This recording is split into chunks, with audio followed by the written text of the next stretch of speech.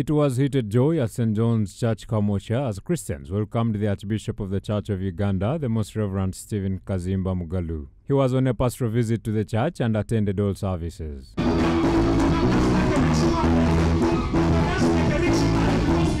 In his sermon, the Archbishop preached the benefits of fearing the Lord, which means to be in reverent awe of His holiness, to give Him complete reverence and honor Him as the God of great glory. Today we are talking about benefits of fearing the Lord.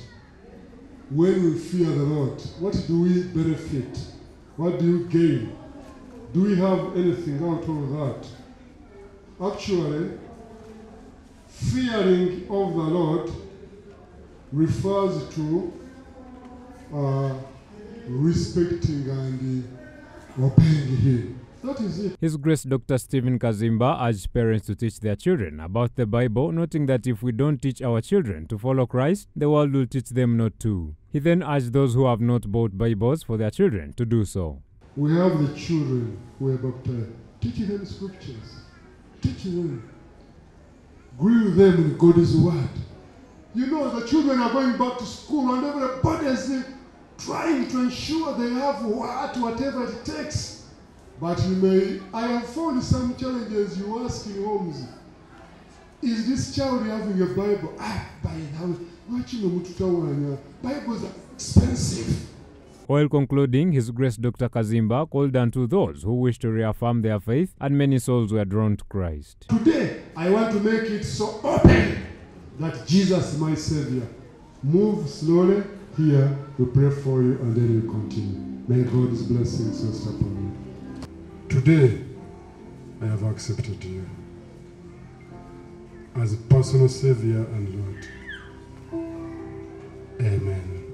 The Provincial Fathers Union President, Samuel Ebakutana, who was in attendance, expressed his joy over the visit and recounted some of the Archbishop's teachings. He had a wonderful time as he preached the gospel about the fear of God and its benefits, the importance of fearing the Lord so that we can be endowed with great wisdom, with great knowledge, with great understanding, with prosperity, wealth, and preservation of life.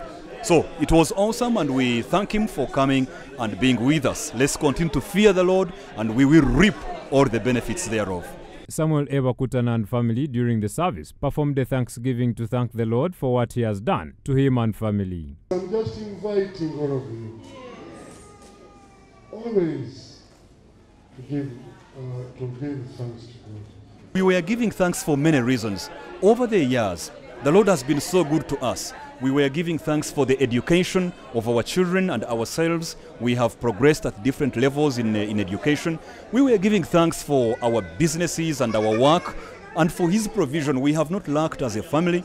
God has provided for us.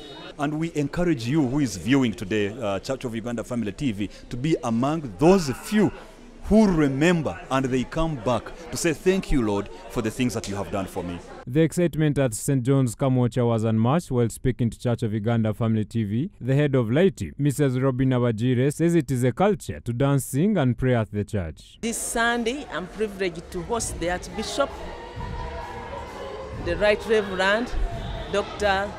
Samuel Stephen Kaziimba Mugalu. When you come to St. John's Church, you will dance. You will dance, you will jump, you will sing. It is good to obey God, to love God, and to serve God, because you will be blessed, you will live longer, you will be protected, and you will get peaceful prosperity. St. John's Kamwokya was consecrated on 18th December 1977 by the Most Reverend Silvanus Goiwani under the Diocese of Kampala. Luke Alinaitwe, Church of Uganda Family TV, News at 8.